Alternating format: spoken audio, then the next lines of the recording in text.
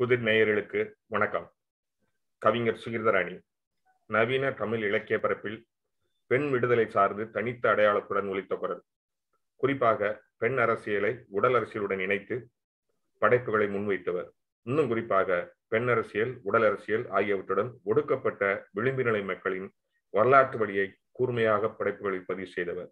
இப்போதும் செய்து வருகிறார். தலித் கவிஞர், பெண்ணிய செயற்பாட்டாளர் என்றும் அறியப்படுகிறார். ராணிப்பேட்டை மாவட்டம் காவேரிப்பாக்கத்தில் அரசு மகளிர் மேல்நிலைப் பள்ளியில் தமிழாசிரியராக பணியாற்றி வரும் சுகிர்தராணி தமிழ் இலக்கியத்தில் மட்டுமன்றி பொருளாதாரத்திலும் முதுகலை பட்டம் பெற்றவர். லாலாப்பேட்டை என்னும் கிராமத்தில் வசித்து வருகிறார். கைப்பற்றிய என் கனவுகள், இரவு மிருகம், அவளை மொழிபெயர்த்தல், தீண்டப்படாத முத்தம், காமத்திப்பூ, இப்படிக்கு ஏவார் ஆகியவை சுகிர்தராணியின் இதுவரை வெளியான 6 கவிதை தொகுப்புகள். 6ம் சேர்ந்த ஒரே தொகுப்பு இந்த புத்தக கண்காட்சிக்கு வெளியாகிறது. தலைப்பு சூடிய பூ சூடுக. இன்னும் பெயர் வைக்கப்படாத 7வது தொகுப்பும் தயாராகி வருகிறது. அவர் எழுதி கொண்டிருக்கும் தலித் வாழ்வியல் சார்ந்த முதல் நாவலையும் விரைவில் எதிர்பார்க்கலாம். தேவமகள் கவித்தூவி விருது, புதுமைப்பித்தன் நினைவு விருது, பெண்கள் முன்னணியின் சாதனை பெண் விருது, காரைக்கால் அம்மையார் விருது, சுந்தர ராமசாமி விருது உள்பட சுகிர்தராணியின் விருது பட்டியல் நீளமானது. பல கல்லூரிகள், பல்கலைக்கழகங்களில் இவரது கவிதைகள் பாடத்திட்டத்தில் இடம்பெற்றுள்ளன. தில்லி பல்கலைக்கழக பாடத்திட்டத்திலிருந்து இவரது கவிதைகள் நீக்கப்பட்டது குறித்து சில மாதங்களுக்கு முன்பு பரபரப்பாக பேசப்பட்டது பலருக்கும் நினைவிருக்கலாம். இவை கடந்து பன்னாட்டு பெருமைகளுக்கும் உரியவர் சுகிர்தராணி. ஜெர்மனி அரசின் கலை பண்பாட்டுத் துறையின் அழைப்பின் பேரில் அங்கு சென்று கவிதை குறித்த உரையாடல் நிகழ்ச்சிகளில் பங்கேற்றவர். வட அமெரிக்க தமிழ்ச்சங்கத்தின் சிறப்பு விருந்தினராக அமெரிக்காவின் பல்வேறு நகரங்களில் கவிதை சார்ந்த உரையாடல்களை நிகழ்த்தியவர். மட்டுமின்றி கனடா, சிங்கப்பூர், மலேசியா, குவைத் ஆகிய நாடுகளில் நடந்த இலக்கிய சந்திப்புகளில் பங்கேற்றவர். இத்தாலி நாட்டில் நடக்கும் நிரந்தர கவிதை கண்காட்சியகத்தில் சுகிர்தராணியின் ஒரு கவிதை இத்தாலி மொழியில் மொழிபெயர்க்கப்பட்டு அவரது தமிழ் கையெழுத்து பிரதியுடன் வைக்கப்பட்டிருப்பது தனி கவனத்துக்குரிய சிறப்பு. உலகெங்கிலும் உள்ள பெண்ணிய சிந்தனையாளர்கள் பற்றிய த வெர்சா புக் ஆஃப் ஃபெமினிசம் என்ற 400 பக்க தொகுப்பில் மெல்லிய புலால் நாட்டம் வீசும் என்ற தனது கவிதையின் ஆங்கில மொழிபெயர்ப்பும் குறிப்பும் இடம்பெற்றிருப்பதை பெரிய அங்கீகாரமாக கருதுகிறார் சுகிர்தராணி. இவரது தேர்ந்தெடுக்கப்பட்ட கவிதைகள் மலையாளத்தில் மொழிபெயர்க்கப்பட்டு நதி என்பது என் பெயர் என்ற தலைப்பில் கடந்த வாரம் வெளியாகியிருப்பது அண்மை சிறப்பு. அதனிலும் முக்கியமானது அமெரிக்கா வாழ் தமிழர்களின் பண்பாட்டு அமைப்பு சார்பில் வழங்கப்படும் 25வது புதுமைப்பெற்ற நினைவு விளக்கு விருதுக்கு இவர் தேர்வு செய்யப்பட்டிருக்கிறார். தமிழ் படைப்புலகில் மிகவும் மதிக்கப்படும் இவ்விருது 1 லட்சம் ரூபாய் ரொக்கமும் பாராட்டு பத்திரமும் கொண்டது. அடுத்த வாரம், அதாவது ஜனவரி 8ஆம் தேதி மதுரையில் நடக்கும் நிகழ்ச்சியில் இந்த விருதை நேரில் பெற்றுக் கொள்கிறார் சுகிர்தராணி. வணக்கம் சுகிர்தராணி. குதிர் நேயர்களுக்கு என்னுடைய வணக்கத்தை தெரிவிக்கிறேன். மகிழ்ச்சி. இது வந்ததுக்கு அப்புறம் நீங்க ஐ திங்க் ஏதோ ஒரு சொல்லியிருந்தீங்கன்னு நினைக்கிறேன். நீங்க எந்த விருதும் ஒரு விமர்சனத்தை கிளப்பும் பொதுவா. ஆனா ஏதாவது ஒரு வகையில ஒரு விமர்சனத்தை கிளப்பும். ஆனா விளக்கு விருது எனக்கு அளிக்கப்பட்டதுல அப்படி எதுவும் அந்த எதிர்ப்புகள் வந்ததா தெரியல அப்படின்னு சொல்லி நீங்க சொல்லியிருந்தீங்க. அதை படிச்சேன். அப்படின்னா அது எப்படி நீங்க அதை உங்களுடைய இலக்கிய பங்களிப்பு ஏகமனதாக ஏற்றுக்கொள்ளப்பட்டதாக கருதுகிறீர்களா? முதலில் இலக்கிய விருதாக இந்த இலக்கிய விருது எனக்கு அளிக்கப்பட்டிருக்கிறது. உள்ளபடி எனக்கு மிகுந்த மகிழ்ச்சியை தரக்கூடிய ஒன்றாக நான் பார்க்கின்றேன். ஒரு இதழினுடைய நேர்காணலில் அவ்வாறு நீங்கள் குறிப்பிட்டதை போல நான் குறிப்பிட்டேன் தான். பெரும்பாலும் தமிழ் இலக்கிய சூழலில் அல்லது தமிழ் இலக்கிய மரபில் இப்படியான விருதுகள் அறிவிக்கின்ற பொழுது ஒரு சர்ச்சை அவ்வப்போது வெடிக்கதான் செய்யும். லாபி செய்கிறார்கள் அப்படின்னு சொல்லுவாங்க. நிறைய நீங்கள் இதோட இயங்கிட்டு இருக்கிறதுல உங்களுக்கே அதை பற்றியான விரிவான கருத்துக்களோ விரிவான தகவல்களோ உங்களுக்கு தெரிஞ்சிருக்கும் அப்படின்னு நான் நினைக்கிறேன். ஆனா இந்த விளக்கு விருது எனக்கும் ஆய்வாளர் ஸ்டாலின் ராஜன் அவர்களுக்கு கிடைத்த பொழுது பெரும்பாலும் அப்படியான ஒரு சர்ச்சை இவர்கள் லாபி செய்து வாங்கினார்கள், இவர்கள் தகுதியானவர்கள் அல்ல, அப்படி என்ன எழுதிட்டாங்க அப்படின்ற பேச்சு பெரும்பாலும் சமூக வலைத்தளங்கள்லயோ இல்ல இலக்கிய கூட்டங்களோ அப்படியெல்லாம் ஏற்படல அப்படின்றதே ஒரு மிகப்பெரிய ஒன்றாக நான் பாக்குறேன். அப்படி என்றால் இந்த தமிழ் இலக்கிய சூழலில் தொடர்ந்து நான் ஒரு 25 ஆண்டு காலம் இயங்கி வருகின்றேன். பெண்ணியம் குறித்து, பெண்ணிய செயல்பாடுகள் குறித்து, தலித் பெண்ணியம் குறித்து, தலித் விடுதலை, பெண் உரிமை, ஆண் பெண் சமத்துவம், பாலின சமத்துவம், அப்படி பல்வேறு தளங்கள்ல தொடர்ந்து இயங்கிட்டு இருக்கிறேன் நான். வெறும் எழுத்து மட்டுமே அப்படியாக இல்லாமல் கல செயல்பாடுகளிலும் என்னால் முடிந்த அளவு நான் வந்து செயல்பாடுகள்ல தொடர்ந்து ஈடுபட்டுட்டு தான் வரேன். அப்ப கவிதை செயல்பாடு, இலக்கிய செயல்பாடுகளுடன் கல செயல்பாடுகளும் இணைந்த ஒன்றாக தான் என்னுடைய பங்களிப்பு வந்து இந்த இலக்கிய சூழலையும் தமிழ் சமூக சூழலையும் பார்க்கப்படுது. நீங்க ஈழமாக எடுத்துக்கொண்டாலும் சரி, இல்லது ஆளும் அரசாங்கங்கள் மக்களுக்கு எதிரான திட்டங்கள் இல்ல மக்களுக்கு எதிரானவற்றை செய்கின்ற பொழுது அதை எதிர்த்து குரல் கொடுக்கின்ற அமைப்புகளில், தனிப்பட்ட மனிதர்களில், இல்ல சமூக செயல்பாடுகள்ல நானும் ஒருவராக இருப்பது என்பது எனக்கு மகிழ்ச்சியை தருகின்றது. அப்ப இந்த விலக்கு விருது என்பது அப்படி ஒட்டுமொத்த செயல்பாடுகளுக்காக, புனைவிலே ஒட்டுமொத்த செயல்பாடுகளுக்காக தான் எனக்கு இந்த விருது கொடுக்கப்பட்டிருக்கு. அப்ப எல்லாருமே வந்து இதை பற்றியான மிகுந்த பாராட்டுகள் தான் எனக்கு தெரிவித்திருக்கிறார்கள். சுகீர் அன்னைக்கு கொடுத்தது மிக சரியானது அப்படின்னு சொல்லிட்டு. ஏன்னா பெண் கவிதை இயக்கம் அப்படின்றத வந்து அப்படி ஒண்ணு உருவாகலைன்னா கூட ஒரு கண்ணுக்கு தெரியாத ஒரு கவிதை இயக்கம் கடந்த 25 ஆண்டுகளாக தமிழ் இலக்கிய உலகில் பெண் எழுத்துக்கள் ஒரு தனிப்பட்ட ஒரு இயக்கமாக கண்ணுக்கு தெரியாம இப்போ நடந்துட்டுதான் இருக்கு. அந்த பெண் இயக்க வரலாற்றில் என்னுடைய எழுத்துக்களும் என்னுடைய செயல்பாடுகளும் ஒரு அங்கமா இருக்கிறதா நான் ரொம்ப உண்மையாவே பெருமையாவே நான் கருதுறேன். இந்த 25 ஆண்டு கால இந்த வரலாறு இருக்கிறது அல்லவா பெண் கவிதை இல்ல. இதை அறிந்தவர்கள் பயணிக்கிறவர்கள் தான் இப்ப பெரும்பாலும் இப்ப வந்து தமிழ் இலக்கிய உலகில் எழுதிட்டு இருக்கிறாங்க. அப்ப என்னுடைய செயல்பாடுகளை பற்றி முற்றிலும் அறிந்தவர்கள் இதை வந்து ஏற்றுக்கொண்டிருக்கிறார்கள் இந்த விலக்கு விருது. அது ரொம்ப சந்தோஷமா தான் நான் பாக்குறேன். ஒரு மனதாக தான் எல்லாருக்குமே வந்து என்னோட தனிப்பட்ட விதத்துல என்னோட போன் பண்ணி பேசியவர்கள், சமூக வலைத்தளங்கள், வாழ்த்தறிவுகள் எல்லாமே ரொம்ப சந்தோஷம் அடைஞ்சிருக்கு. தகுதியானவர்களுக்கு இந்த விருது போய் சேர்ந்திருப்பதாகவே நாங்கள் உணர்கிறோம் அப்படின்னு சொல்லியிருக்காங்க. அதனால ரொம்ப சந்தோஷமா தான் இருக்கு இந்த விஷயத்தை. மகிழ்ச்சி. உங்க தொகுப்பு வந்து இந்த இப்படிக்கு ஏவாள் தொகுப்புல இப்படி ஒரு கவிதை இருக்கும். வரிகள்: மேடையை விட்டு அனைவரும் கீழிறங்குகிறோம், வரிசை தப்பி மக்கள் களைகிறார்கள், நீ ஊருக்குள் செல்கிறாய், நான் சேரிக்குள் செல்கிறேன். அதுதான் வரி. 5 ஆண்டுகளுக்கு முன் வெளிவந்த தொகுப்பு இது. கவிதை வந்து அந்த கவிதை நீங்க அதுக்கு முன்னாடி கூட எழுதியிருக்கலாம். அதுல ஏதாவது மாற்றத்தை உணர்றீங்களா, இல்ல அது அப்படிதான் இருக்குன்னு நினைக்கிறீங்களா?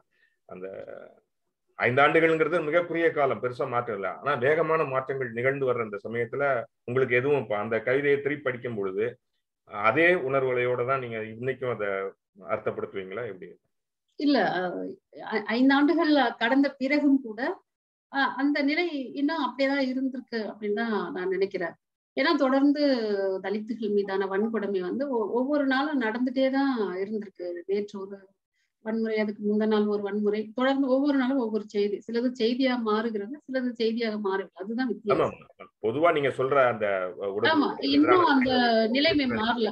அதுக்கான ஒரு வாழும் உதாரணமா நான் என்னையும் சொல்றேன். இப்போ நான் வந்து சேரியில தானே இருக்கேன். ஓஹோ, நீங்க சேரியிலன்னா நீங்க லாலாப்பேட்டையில. ஆமா ஆமா ஆமா. நான் இந்த உங்ககிட்ட பேசி முடிச்சுட்டு நான் திரும்ப என்னுடைய அங்கதான் நான் எந்த இடத்துல வசிக்கணும் அங்கதான் போக போறேன் இல்லையா? நீங்க இல்ல, ஊர் சேரி 2ஆ பிரிஞ்சிருக்கு. இப்போ அப்படித்தானே இருக்கு. நீங்க வந்து நீங்க தனிப்பட்ட முறையில் நீங்க நினைச்சா சேரியில இருந்து தனியா சேரி அல்லாத பகுதிக்கு இடம் பெயரலாம் இல்லையா? நீங்க சேரி அல்லாத பகுதிக்கு இடம் பெயரலாம். எனக்கு வந்து ஊர் பகுதியில யாரும் இடம் கொடுப்பாங்க? நீங்க நகரத்துல வேண்டுமானாலும் ஓரளவு சாத்தியம். ஒரு இடம் வாங்கி வீடு கட்டுறது அப்படின்றது நகர பகுதிகளில் வந்து நீங்க அபார்ட்மெண்ட்ல வாங்கலாம், அது ஓரளவு சாத்தியம். ஆனா நான் என்னுடைய கிராமம் இல்லையா, என்னுடைய கிராமத்துல நான் சேரி பகுதியை தவிர ஊர் பகுதியில வந்து ஒரு இடம் வாங்கி எனக்கு நான் வீடு கட்டுறதுன்றது இது வரைக்குமே நீங்க ஒரு பள்ளி ஆசிரியர், தமிழ் ஆசிரியர், நீங்க ஒரு பொருளாதார அந்தஸ்துல இருக்கிறீங்க. அப்படிங்கும்போது உங்களால ஒரு குறைந்தபட்சம் ஒரு வாடகைக்கான வீடோ இல்லாட்டி ஒரு சொந்தமா ஒரு வீடோ வாங்குறது சாத்தியமே இல்லை இல்லையா? இல்ல, நான் வந்து படிச்சிருக்கிற, அரசு பணியில இருந்தேன். என்னவா இருந்தாலும் சமூகம் என்னவாக பார்க்கிறது அப்படின்றது தானே முக்கியமா இருக்கு. இல்ல நான் வந்து மையத்தை புரிஞ்சுக்கிறேன். ஆனா அடிப்படையா இன்னும் வந்து உங்க சூழல் கூட அப்படிதான் இருக்குதாங்கிறதுக்காக தெளிவுபடுத்திக்கிறதுக்காகவும் புது வாசகர்களுக்காகவும் கேட்கிறேன். இல்ல இது இது வந்து நம்ம நிறைய விரிவா பேச வேண்டிய ஒரு தலைப்பு தான். ஆக்சுவலா நான் சுகீதராணியை மட்டுமே சொல்லல. நான் வந்து சுகீதராணி என்னுடைய கவிதைகள் எல்லாம் வந்து என்னுடைய கவிதைகள் மட்டுமே இல்லை, என்னுடைய கருத்துக்கள் மட்டுமே இல்லை அப்படிதான் பாக்குறேன். நான் வந்து மேல வந்ததுனால நான் வந்து எதையுமே எழுதாம என்னுடைய பாட்டுக்கு ஒரு நல்ல லைஃப் லீட் பண்ணி போயிருக்கிறேன்.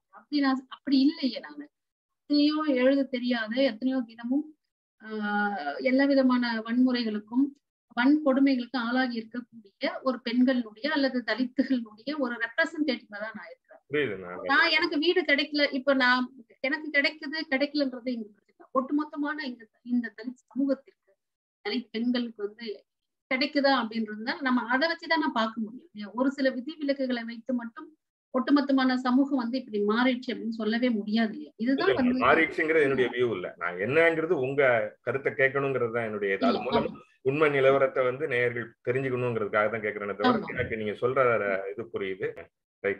நீங்க சொல்றதுங்கிறது இன்னும் எனக்கு வந்து ஆச்சரியமாவும் இன்னும் வேதனையாவும் இருக்குது. அது அடுத்த கேள்வி உங்கள்கிட்ட சொல்றது 2000 பிகினிங்னு நினைக்கிறேன். 2000 தொடக்கத்துல நீங்க ஏற்கனவே குறிப்பிட்ட மாதிரி குட்டிரேவதி, சல்மா, சுகிர்தராணி, மாலதி மைத்ரி அப்படின்னு ஒரு 4 பேர், 4 அணி நான் சொல்றது ஒரு ஒரு இதுக்காக சொல்றேன். நீங்க உடனே அதை புரிஞ்சுக்கிறதுக்காக சொல்றேன்.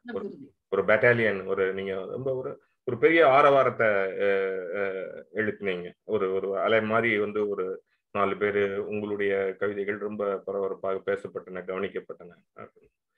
பட் 2010 அந்த அந்த இது அது 11, 12லயே அந்த அலை வந்து ஓய்ந்த மாதிரி ஒரு தெரிஞ்சது இல்ல. அது ஏன் அது? இல்ல, நான் இதை வந்து அலையாக பார்க்கவில்லை இல்லையா? அப்படி நம்ம வந்து ஒரு அலையா அதை வந்து நம்ம பார்க்க முடியல. அலை வந்து வரும், திரும்ப உள்ள போயிடுறாங்க. அப்படியெல்லாம் இல்லாம இது ஒரு முன் நகர்வா தான் நான் பாக்குறேன். முன் நகர்வுக்கு வந்து பின் நகர்வு கிடையவே கிடையாது இல்லையா? அதனால ஒரு முன் நகர்வா தான் நான் பாக்குறேன். ஏன்னா யாருமே வந்து சொல்ல துணியாத, இல்ல சொல்ல பேசாத, இல்ல கேள்விகளை எழுப்பாத விஷயங்கள் தான் நம்ம பேசணும். என்னை பொறுத்த வரைக்கும் ஒரே ஒரு விஷயம் என்னன்னா, பெண் விடுதலை அப்படின்றது என்ன அப்படின்னா, ஒரு ஆண்களை போல செய்தல் அப்படின்றது கிடையவே கிடையாது. ஒரு பெண் தன்னை அகமும் புறமும் சுதந்திரமானவளாக உணரணும் அப்படின்றது ஒரு ஒரு ஒரு ஒரு விஷயம். 2வது, தான் என்ன செய்ய வேண்டும் என்பதை விரும்புகிறாளோ அதை செய்வதற்கான உரிமை, என்ன செய்யக்கூடாது என்று விரும்புகிறாளோ அதை செய்யக்கூடாமல் இருப்பதற்கான உரிமை. இது 2 விஷயங்களை தான் நான் அடிப்படையா பாக்குறேன். ரொம்ப சுருக்கமா சொல்லணும்னா, பெண் விடுதலை என்பது அவளுக்கான உடல்ன்றது அவள்கிட்ட இல்லை அப்படின்ட்டுதான் நான் நினைக்கிறேன். இது வரைக்குமே அது ஆண்களுக்கான ஒன்றாதான் இது வரைக்குமே இருந்துட்டே இருக்கு. நீங்க அப்ப அந்த அந்த உடலை வந்து எங்களுக்கான ஒன்றாக மீட்டெடுப்பதும் பெண் விடுதலையினுடைய ஒன்றாதான் நான் நினைக்கிறோம். அப்ப நாங்க உடல் விடுதலையை பத்தி அப்ப வந்து பேச வேண்டிய ஒரு காலகட்டம் இருந்தது. நிறைய விஷயங்கள் நீங்க பத்திரிகையாளரா இருக்கிறீங்க. பத்திரிகைகள்ல முளை அப்படின்ற ஒரு வார்த்தை வருது கூட எத்திக்ஸ் படி அது கிடையாது, வரக்கூடாது அப்படின்ற காலமெல்லாம் இருந்தது. அப்போ இதை பத்தி நம்ம பேசுகின்ற பொழுது அதுல இருக்கிற நியாயங்கள் இருக்குல்ல, நியாயங்களை உள்வாங்கிக் கொண்டு அந்த மாதிரி வார்த்தைகளை உடைய கவிதைகள் எல்லாம் கூட வெகுஜன இதழ்கள் வந்து வணிக இதழ்கள் வெளியிட்டு இருக்கிறத நம்ம பார்க்கணும். இப்ப இந்த அலை வந்து இது பண்ணதான் நான் நினைக்கல. ஏன்னா இந்த காலகட்டத்துல நிறைய பேர் எழுத வந்திருக்காங்கல்ல. எழுத வருகின்ற பொழுது உங்களுக்கு அப்படி தோணலாம். ஆனா தொடர்ந்து வந்து இந்த விஷயங்களை, ஏன்னா பெண் விடுதலையும் பெண் உரிமையும் இன்னும் கிடைச்சுதா இன்னும் கிடைக்கல. இன்னும் அது கிடைச்சுதா நம்பவும் முடியாது, கிடைச்சிட்டுதான் நினைக்கவும் முடியாது இல்ல.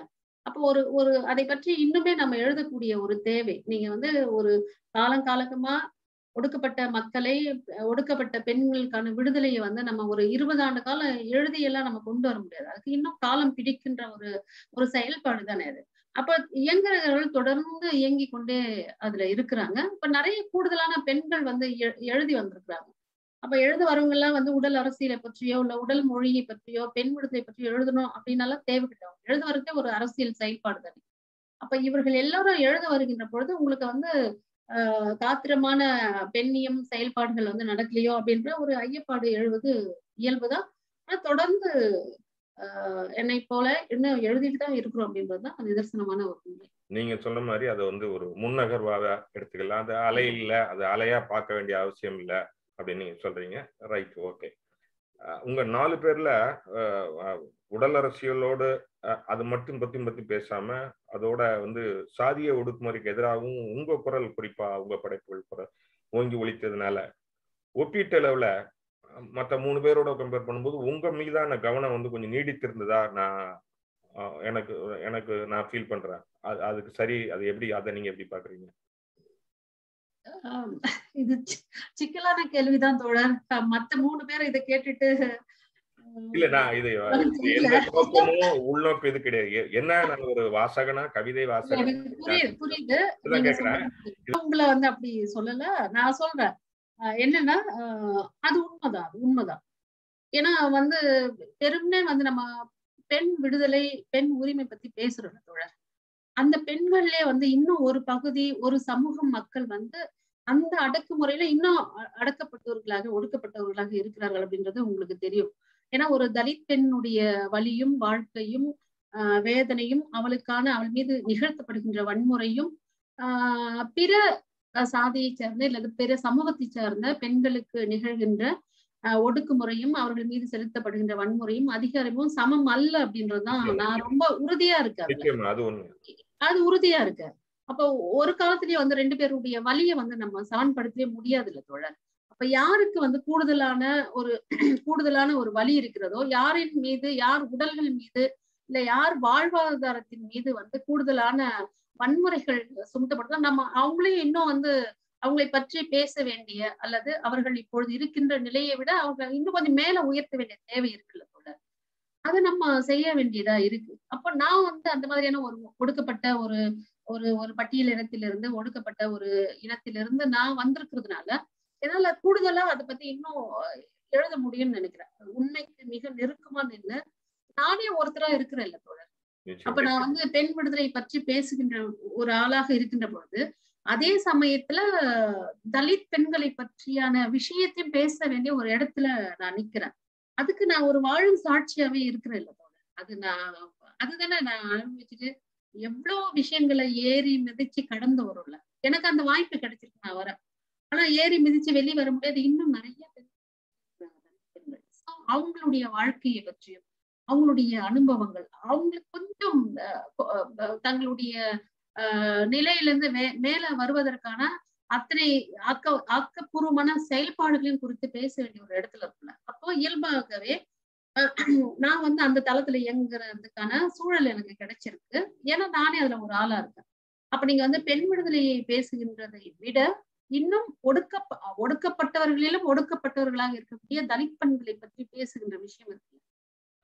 அது நான் தொடர்ந்து எழுதுறதுனால அது அந்த கவனம் இன்னும் கூடுதலா கிடைச்சிருக்கு. எப்பவுமே வந்து அது மட்டுமே கவனம்னு இல்லை, அந்த எழுத்து தானே தோழரு. அந்த அடுத்தது இன்னொரு கேள்வி உங்கள்கிட்ட. அந்த உடல் அரசியல் சார்ந்த உங்க கவிதைகள்ல நீங்க அப்போ எழுதும் போது நீங்க நிறைய பேர், குறிப்பா உங்க கவிதைகள் அப்படி பல விதமா பார்க்கப்பட்டது, பேசப்பட்டதுனாலும் குறிப்பா அந்த சொற்கள் வழியாக நீங்கள் ஏற்படுத்திய அதிர்வு இருக்குல்ல, அது ரொம்ப பரபரப்பா கவனிக்கப்பட்டது. முதல் முறையாக வந்து தமிழ் படைப்புலகத்துல, இலக்கிய பரப்புல பெண்கள் அவ்வாறான சொற்களை கையாள்வதை வந்து படிக்க நேர்ந்ததுனால அந்த இருக்கலாம். விமர்சனத்துக்கு சில பேர் விமர்சிக்கவும் செஞ்சாங்க. ஆனா பட் அந்த ஷாக் வேல்யூன்னு சொல்லப்படுற அந்த அதிர்வு மதிப்பு பின்னாடி அதுவும் கூட அது அந்த கவிதை அது கரைஞ்சு போயிடுச்சு இல்ல. அது அதனுடைய அந்த ரியல் அந்த டோன்லயே இப்ப பார்க்கப்படுதா நீங்க நம்புறீங்களா, நினைக்கிறீங்களா? 2000 தொடக்கத்துல நாங்க 90கள பிற்பகுதியிலிருந்தே எழுத வந்துட்டு இருக்கோம். எழுதிட்டுதான் இருக்கோம். 2000 பிற்பகுதியில வந்து தீவிரமா இயங்க ஆரம்பித்தார்கள். நீங்க சொல்ற அந்த கவிஞர்களோடு சேர்ந்து நானும் மிக தீவிரமாக பெண்ணியம் அப்படின்றத வந்து முன்னெடுத்த ஒரு செயல்பாடுதான் அது. அப்ப நான் சில கவிதைகள் எழுத, இரவு மிருகம் அப்படின்ற ஒரு கவிதைகள், விருட்சங்கள் அப்படின்ற ஒரு கவிதைகள் நல்லா நினைவு இருக்கு. அது முதல் தொகுப்புல வெளிவந்த கவிதைகள். அப்ப அந்த கவிதைகள் வெளியே வந்த பொழுது பரவலான விமர்சனத்தை வந்து பெற்றது. என்ன இப்படி எழுதுறாங்க அப்படின்னு சொல்லிட்டு பரவலான விமர்சனத்தை வந்து அந்த கவிதைகள் எழுதுறது. அது வந்து ஒரு மேலோட்டமான ஒரு பார்வையா தான் நான் பாக்குறேன். ஏன்னா அதில் இருக்கக்கூடிய விஷயங்கள் வந்து என்ன பேசுது. இப்ப நீங்க இது ஒரு பக்கம் இருந்தாலும் கூட ஆண்கள் வந்து பெண்களுடைய ஆண் எழுத்தாளர்கள் பெண்களுடைய உடலை வந்து வர்ணிக்கின்ற பொழுது அது வந்து ஒரு அது ஆண்களால் ஏற்றுக்கொள்ளப்படுகிறது அல்லவா, அது கிளுகிளுப்புக்கு உரியதா அப்படி வந்து ஏற்றுக்கொள்ளப்படுகிறது. ஆனா வந்து பெண்கள் வந்து அப்படி ஒருபோதும் அப்படி எழுதுனது இல்ல. என்னன்னா ஆண்களுக்கு வந்து மகிழ்ச்சி தரக்கூடிய ஒரு எழுத்தா அதை எழுதல. மாறாக உடல் அரசியல், நான் ஏற்கனவே சொன்னது போல பெண்களுக்கான விடுதலை என்பது உடலில் இருந்தும் தொடங்க வேண்டும் சொல்லியிருக்கேன். அந்த உடல் அரசியலை பற்றி எழுதுகின்ற பொழுது, பெண் விடுதலையை எழுதுகின்ற பொழுது இந்த சொற்களை வந்து வேண்டும் என்று பயன்படுத்துவதில்லை. தவிர்க்க முடியாத ஒரு காரணங்களால அதை வந்து நம்ம ஒரு பயன்படுத்த வேண்டிய தேவை இருக்கு. அப்ப அதிர்ச்சி மதிப்பீடுன்னெல்லாம் வந்து நிறைய கவிஞர்கள் எல்லாம் வந்து அதிர்ச்சிக்காக எழுதுகிறார்கள், அதிர்ச்சி மதிப்பீட்டுக்காக நிறைய குற்றச்சாட்டுகள் வைக்கப்படுது. ஆனா அது வந்து காலம் இருக்கு இல்லையா? பிறகு இந்த எழுத்தாளர்கள், கவிஞர்கள், அமைப்புகள் எல்லாம் வந்து இந்த படைப்புகளில் உள்ள நியாயம் அப்படின்னு ஒண்ணு இருக்குல்ல, அதை புரிஞ்சுக்கிட்டாங்கன்னு தான் நான் நினைக்கிறேன். இப்ப வந்து அந்த மாதிரியான அதிர்ச்சி மதிப்பீடு அப்படின்ற அந்த ஒண்ணு இல்ல. அப்ப வந்து நம்ம புனிதம் அப்படின்னு நினைக்கிறத வந்து கண்டுபிடிக்க வேண்டிய ஒரு தேவை இருக்குல்ல தோழர். புனித மாதிரியே நம்ம கடைசி வரைக்கும் பார்த்துட்டே இருந்தா அது கடைசி வரைக்கும் அவங்களுக்கு அதிர்ச்சி மதிப்பீடா தான் தெரியும். அப்ப நம்ம அந்த அந்த எது இந்த சமூகம் வந்து புனிதம் அப்படின்னு ஆக்கி வச்சிருக்கிறதுனாலதான் வந்து இவ்வளவு வன்முறைகள் நடக்குது இல்லையா?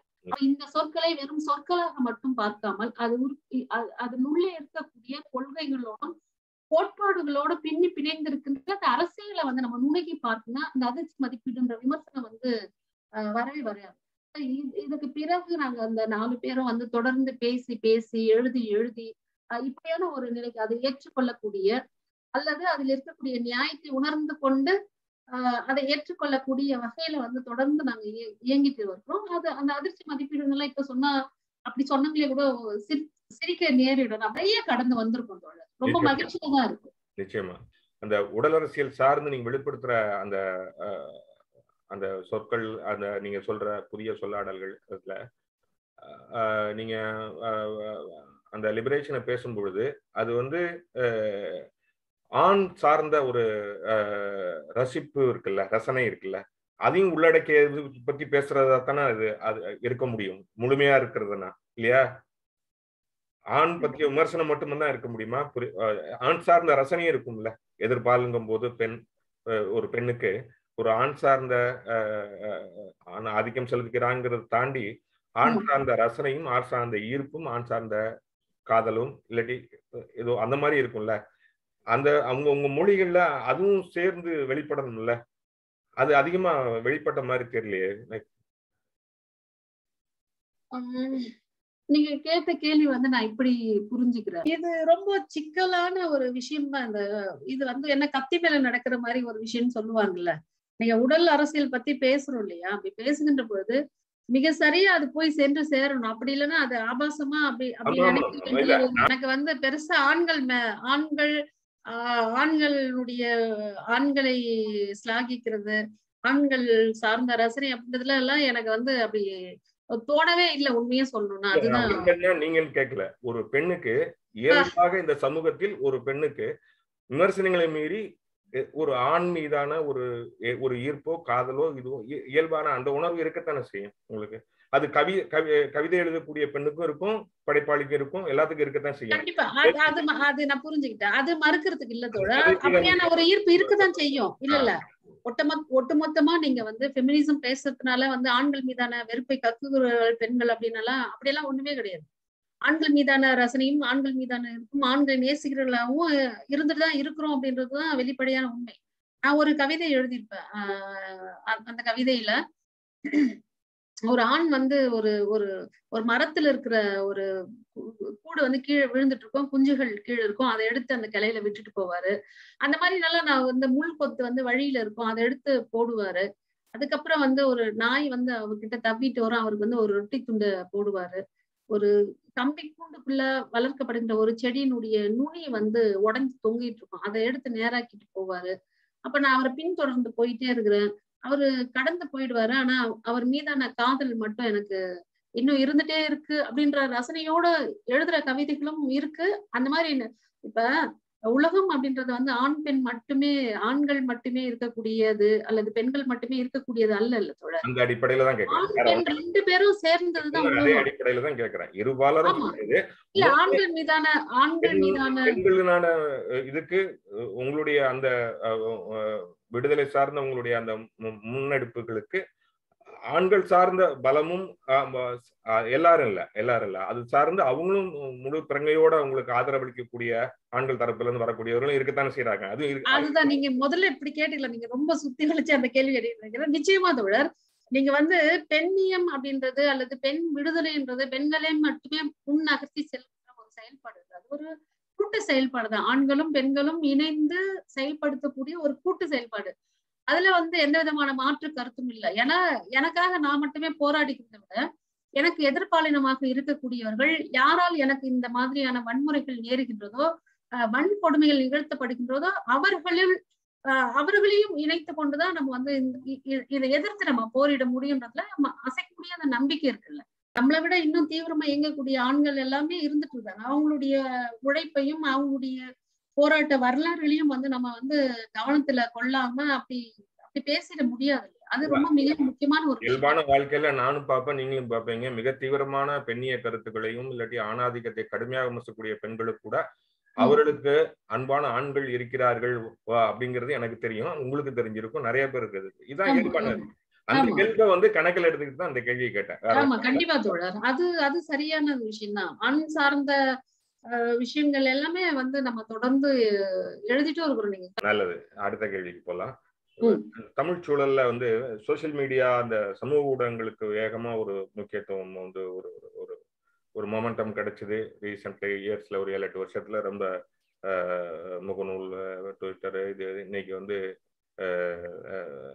நிறைய சோசியல் மீடியா தான் ஃபுல்லா பிரைமரி அட்டென்ஷன் வந்து சோசியல் மீடியா இருக்கு. அதுக்கப்புறம் தான் மெயின் ஸ்ட்ரீம் மீடியா. அப்புறம் ஒரு இணைய வழியில வந்து வேர்ல்டு லிட்ரேச்சரையோ இல்லாட்டி பிறமொழி இலக்கியங்களையோ நிறைய படிக்கிறதுக்கான ஆப்பர்ச்சுனிட்டி முன்ன காட்டிலும் இப்போ அதிகமா இருக்குது சமீப ஆண்டுகள்ல. முன்னாடி வந்து ஒரு புத்தகத்தை ஒரு எழுத்தாளரோ இல்லாட்டி வேற யாராவது ஒரு அறிவுஜீவியோ பேசும் பொழுதுதான் மற்ற சாதாரணவர்களுக்கு அது கிடைக்கும். இப்ப அவன் தேடுனான்னு வச்சுங்க, நல்ல தேடக்கூடிய ஆளா இருந்தான்னா அவனுக்கு வந்து தரமான உலக இலக்கியங்களை ஆங்கிலத்துல குறைந்தபட்சம் வந்து ரீச் பண்றதுக்கு வாய்ப்புகள் இருக்கு. இப்ப இதெல்லாம் வந்து உங்க பெண்ணியம் சார்ந்து இங்க வந்து தீவிரமா வந்து படைப்புகளை எழுதிட்டு இருக்க உங்களுக்கு வந்து உங்கள் மீதான கவனத்தை குறைச்சிருப்பதா நினைக்கிறீங்களா, இல்ல உண்மையிலேயே அதை வந்து கூடுதலா ஈர்த்திருக்கிறதா நினைக்கிறீங்களா? என்னன்னா அப்படியெல்லாம் நான் வந்து குறைச்சிருக்கிறதாவோ கூட்டணும் அப்படியெல்லாம் ஒன்றும் நினைக்கல தோழர். இப்ப 90களினுடைய பிற்பகுதியில நாங்க எழுத வருகின்ற பொழுது கிட்டத்தட்ட அப்ப வந்து இந்த மாதிரி சோசியல் மீடியாவே கிடையாது. ஒரு இலக்கிய கூட்டமோ ஏதோ நடக்குதுன்னா போஸ்ட் கார்ட்ல தான் எழுதி இந்த இடத்துல இந்த டேட்ல இந்த கூட்டம் நடக்கும் அப்படின்னா அப்படிதான் அந்த கடிதம் வந்தாதான் நமக்கு தெரியும். அப்போ போன் இருந்தாலும் கூட நமக்கு எல்லார் வீட்லயும் போன் அப்படின்ற அலைபேசியோ தொலைபேசியோ இருக்கக்கூடிய வாய்ப்பும் கிடையாது. அப்போ அந்த அளவுக்கு வந்து பாத்தீங்கன்னா ஒவ்வொருத்தரும் அந்த காலகட்டத்துல எழுதுறவங்களுடைய தொகுப்பு வருவதற்கு முதல் தொகுப்பு, அது கவிதை தொகுப்பாக இருக்கலாம், இல்ல ஒரு நாவலா இருக்கலாம், எதுவா இருந்தாலும் கிட்டத்தட்ட 10 வருடங்கள் எடுத்துக்கொண்டது ஒரு முதல் தொகுப்பு வரும். இப்ப என்னுடைய தொகுப்பெல்லாம் வரும்போது பாத்தீங்கன்னா எனக்கு 28 வயசு ஆயிடுச்சு முதல் தொகுப்பு வரும்போது. இப்ப நீங்க சொல்ற மாதிரி பாத்தீங்கன்னா நீங்க சொல்வதை போல இந்த சமூக வலைத்தளங்கள் வந்து மிகப்பெரிய ஒரு வாயிலாக மிகப்பெரிய ஒரு பரந்த வாசலை வந்து எல்லாருக்குமே திறந்து விட்டுருக்கு. அது வந்து வெறும் எழுத்தாளர்கள் மட்டுமல்ல, வாசிக்கிறவங்களுக்கும் மிக பரந்த ஒரு வெளியை வந்து திறந்து விட்டுருக்குதான் நான் நினைக்கிறேன். உண்மையில நான் இதை வந்து வரவேற்கிறேன். அப்ப என்ன ஆயிருக்கு அப்படின்னு பாத்தீங்கன்னா நிறைய எழுத்தாளர்கள் நிறைய பேர் உருவாக்கி இருக்காங்க. இப்ப கொஞ்சம் வெளிப்படையா பேசணும்னு வச்சுக்கோங்களேன். இப்ப வந்து இப்ப நான்லாம் எழுத வருகின்ற பொழுது ஒவ்வொருத்தருக்கும் வந்து ஒரு ஏதோ ஒரு நோக்கம் இருக்குல்ல. எழுதணும், ஒரு எழுத்தினுடைய பயன் என்னவா இருக்கும் அப்படின்னு உணர்ந்துகிட்டு எழுத வர்றதுன்னு ஒண்ணு இருக்குல்ல. அது இப்போ அது ரொம்ப இந்த சமூக வலைத்தளங்கள் வந்த பிறகு அல்லது இதுல எழுதி புத்தகங்கள் போட்ட பிறகு வந்து அது கொஞ்சம் குறைஞ்சிருக்கும் அப்படின்னு தோணுது. எழுத்துக்கான பயன் அப்படின்றது வந்து ஒரு குறைஞ்சிருக்கும் அப்படின்னு தான் எனக்கு தோணுது பெரும்பாலும் பாத்தீங்கன்னா. என்னன்னா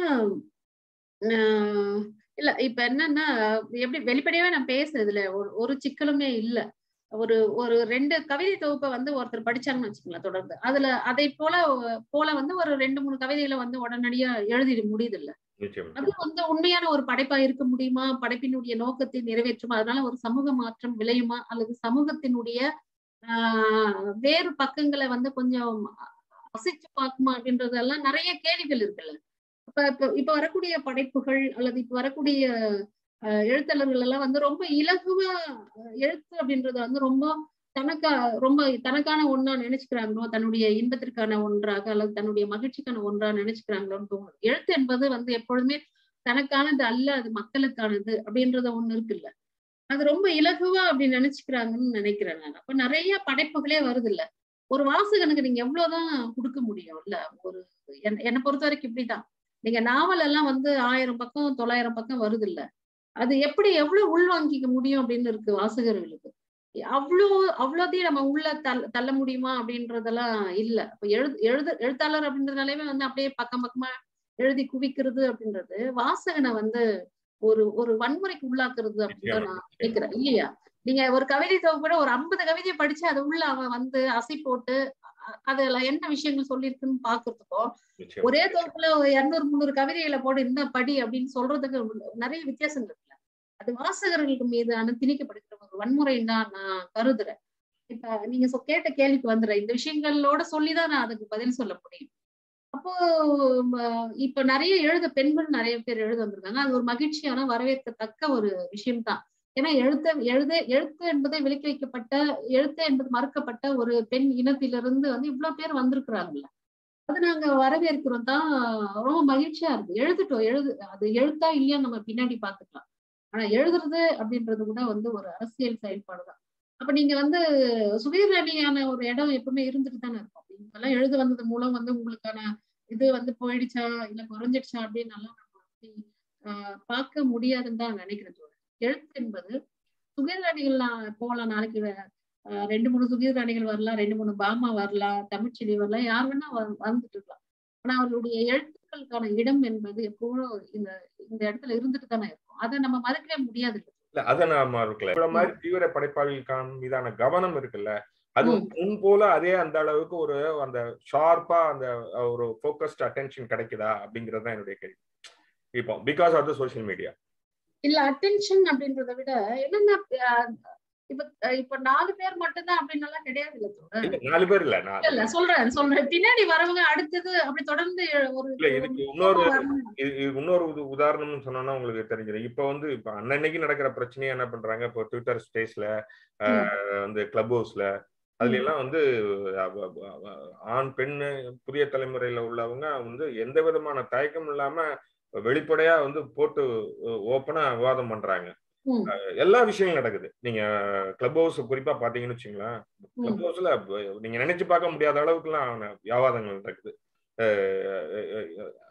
அது நல்ல விஷயம் தான். அது ஒரு பக்கம். அது எப்படி உள்ள போகுது, அடுத்த தலைமுறை அது எப்படி எடுத்துக்கிறதுங்கிறது அடுத்த கேள்வின்னு வச்சுங்க. இந்த மாதிரி எல்லாம் பேசப்பட்டும் போது அப்போ நீங்க வந்து உங்க படைப்புகளையோ ஏதோ வரும்போது அதுல ஒரு புது உள்ளடக்கமும் ஒரு புதிய உணர்வெழுச்சியும் இருக்கும் பொழுதுதான் அது வந்து கவனத்தை பெற முடியும் அப்படின்னு நினைக்கிறேன். இப்ப என்னன்னா இளைய தலைமுறைகள் வந்து எல்லா விஷயத்தையும் நீங்க வந்து சமூக வலைத்தளங்கள்ல பேசிடுறாங்கன்னு சொல்றீங்க. அது ஒத்துக்கிறேன். கிளப் ஹவுஸ்ல வந்து பாத்தீங்கன்னா வெளிப்படையாகவே உடல் பற்றியெல்லாம் பேசுறாங்க. உடல் அரசியல் இல்ல, உடல் பற்றியெல்லாம் பேசுறாங்க. அரசியல் பத்தியும் ஒரு சிலர் பேசுறாங்க. ஆனா உடல் பத்தி பேசுறாங்க. என்னன்னா அவங்க கிட்ட வந்து புத்தகம் வாசிக்கிற பழக்கம் வந்து இல்ல அப்படின்றதுதான் என்னுடைய எண்ணமா இருக்கு. கிளப் ஹவுஸ்ல பேசுறவங்க கிட்ட எல்லாம் வந்து நீங்க வாசிக்கிறீங்களான்னு கேட்டா வாசிக்கிறது இல்ல.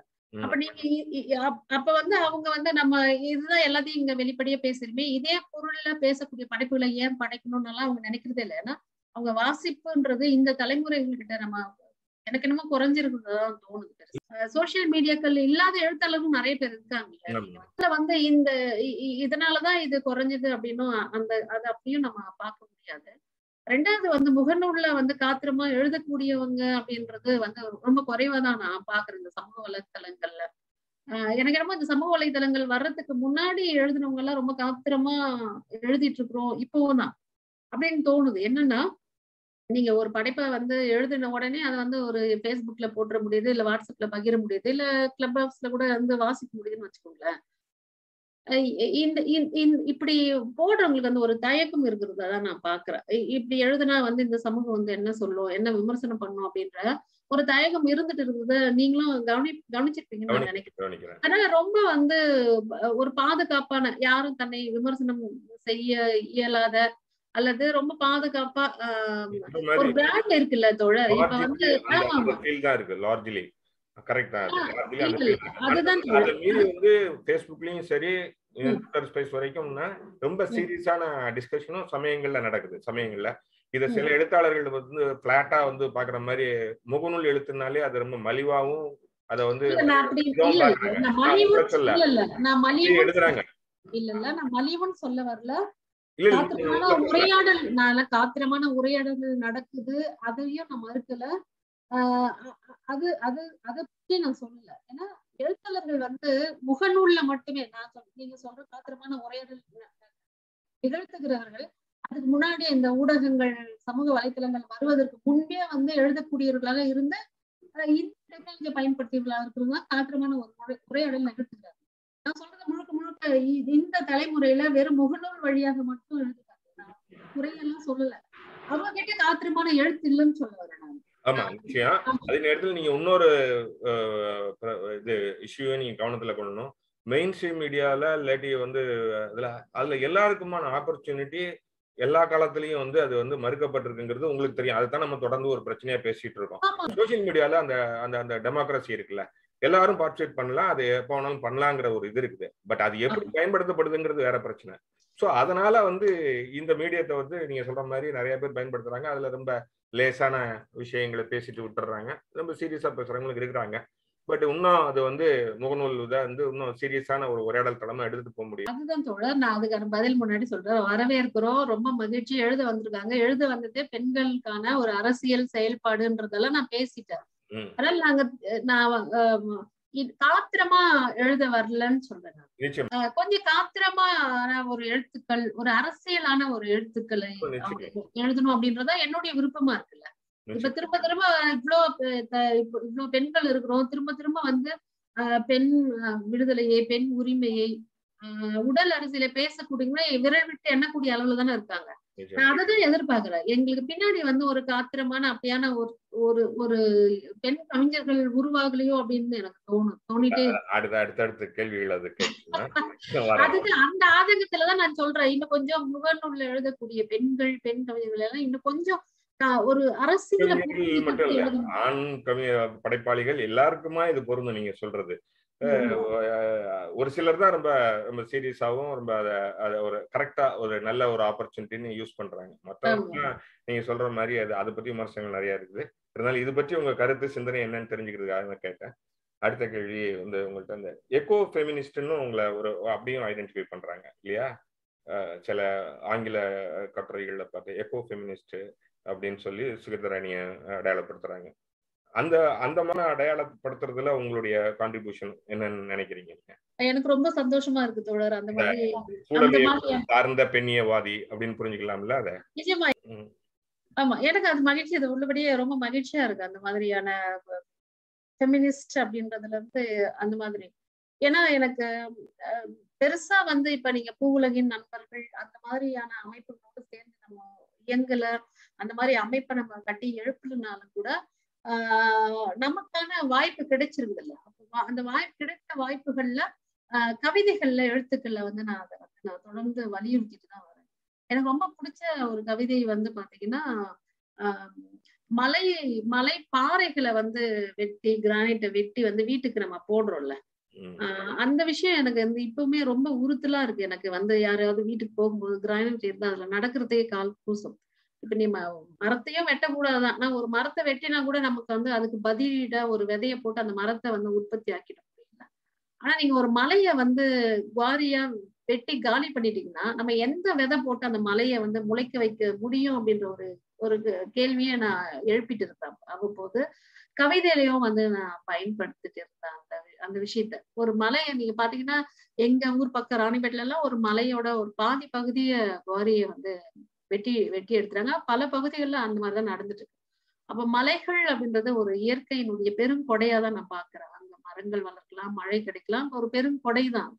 அந்த பெருங்கொடை இயற்கையை அழிக்கிற வேலையை வந்து நம்ம தொடர்ந்து பண்ணிட்டே இருக்கோம். இரவுல வந்து படுத்து தூங்கும் போது அந்த தரைக்கு கீழே இருக்கிற அந்த பாறை வந்து சன்னமான குரல்ல அழுறதா ஒரு கேள்வி ஒரு கவிதை எழுதியிருந்தேன். இன்னொரு கவிதை வந்து காயடிக்கப்பட்ட விதைகள் அப்படின்றது ரொம்ப முக்கியமான ஒரு கவிதை. மரபணு நீக்கப்பட்ட அந்த கவிதை, அந்த கவிதை எழுதியிருக்கேன். அதுக்கப்புறம் வந்து பாத்தீங்கன்னா விவசாயத்தை வந்து பாழ்படுத்தி நம்ம 8 வழி சாலைகள் போடுறத பத்தி வாழ்தல் நிமித்தம் அப்படின்ற ஒரு கவிதை. அந்த மாதிரி பல தொடர்ந்து வந்து கவிதைகளை வந்து நான் சூழலியல் சார்ந்த கவிதைகள், இயற்கையை நேசிக்கணும் அப்படின்றது அந்த அதை தாக்குன வந்து நான் தொடர்ந்து எழுதிட்டு இருக்கிறேன். இன்னொன்னு பாத்தீங்கன்னா இயற்கை வந்து மனிதன் வந்து ஆண் இப்படி வச்சுக்கலாம். ஆண் வந்து எப்படி வந்து பெண்களுக்கு எதிரான இருக்கிறானோ அதே போல வந்து இயற்கைக்கும் எதிரானவங்களா இருக்கிறத நான் பாக்குறேன். ஏன்னா பெண்ணும் இயற்கையும் ஒண்ணு அப்படின்னு நான் நினைக்கிறேன். இயற்கை தான் பெண்ணாக இருக்கிறது, பெண் தான் இயற்கையாக இருக்கிறார்.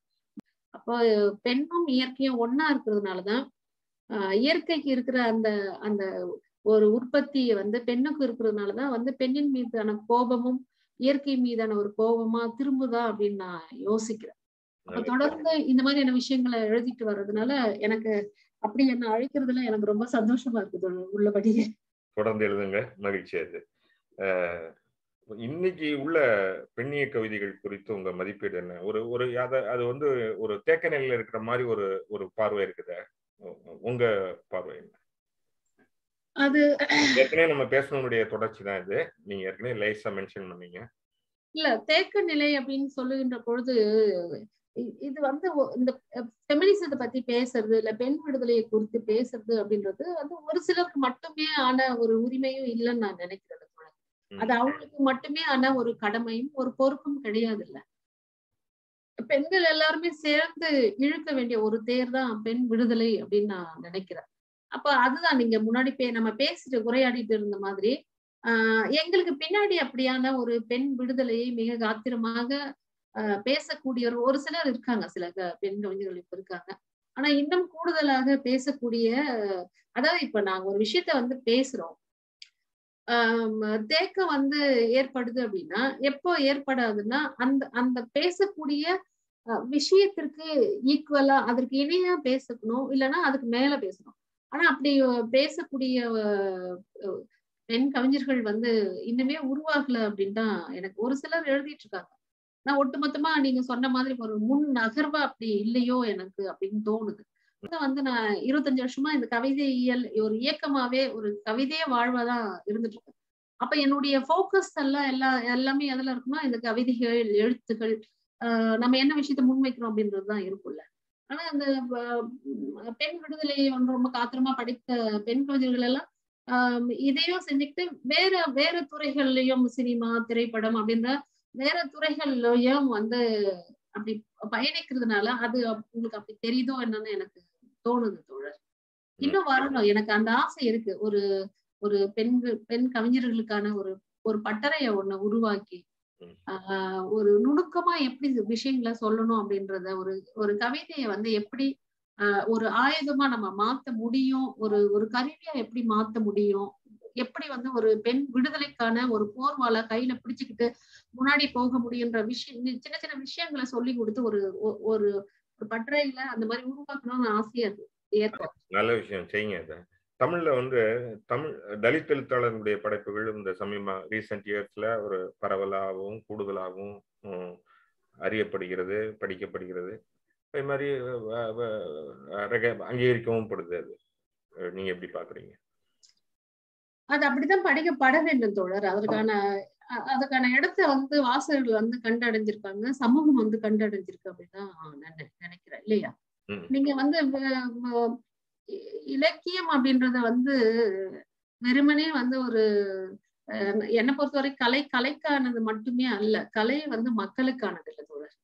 இப்ப நம்ம வந்து ஒரு இலக்கியம் படைக்கிறோம்னா அது வெறுமனே படைக்கிறவர்களுக்கும் அல்லது அதை வாசிக்கிறவர்களுக்கும் வந்து வெறும் மனமகிழ்ச்சி மட்டும் தருது அப்படின்னா அப்ப இந்த உலகம் வந்து ரொம்ப நல்லா இருக்கு, எந்த விதமான ஏற்றத்தாழ்வுகளும் இல்லாம ரொம்ப நல்லா இருக்கு அப்படின்னு தான் பொருள். ஆனா இந்த சமூகம் அப்படி இல்லை, ஏற்றத்தாழ்வுகளோடு இருக்கு. பொருளாதார, சாதிய, அரசியல், பாலினம், இதுல எல்லாம் ஏற்றத்தாழ்வுகள் இருக்குல்ல. அப்ப நம்ம வந்து இதை எழுத்துக்கள் மூலம் வந்து வெளிப்படுத்த வேண்டியதாக ஒடுக்கப்பட்டவர்களுடைய எழுத்துக்கள் இருக்குல்ல, அந்த எழுத்துக்கள் வந்து கூடுதலான கவனம் பெறுவதற்கான காரணம் வந்து என்னவா இருக்கு அப்படின்னா, அது வந்து எங்கேயோ வெளியே இருந்து வரல, சமூகத்திலிருந்து தான். அதாவது இப்ப நான் வந்து ஒரு மனிதனை படுத்துறேன் அப்படின்னா, அது அவங்ககிட்ட இருந்து வரக்கூடிய எழுத்து வந்து அது எனக்கான ஒண்ணாவும் மாறுது இல்ல. இப்ப நான் ஒடுக்குறேன்னா, அப்ப எனக்கும் அது தொடர்புடையதா இருக்கு.